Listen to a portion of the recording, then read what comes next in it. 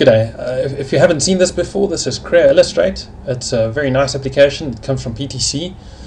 So you've got some Pro Engineer or Creo Elements or Creo Pro CAD data. You can use this to create illustrations and figures for use in your parts manuals and things like that.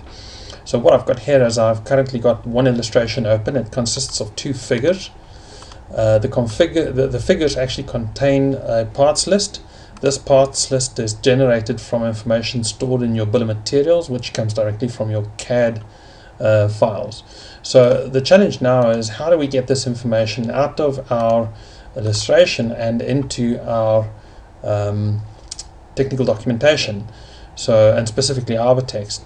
This typically you want to be represented as a table format in your Arbor text editor. So there's no way of doing it from within Creo Illustrate.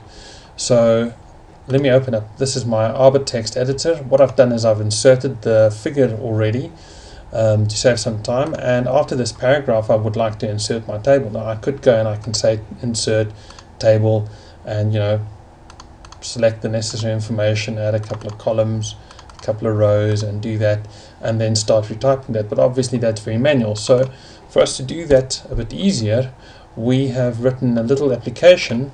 So this is the application here.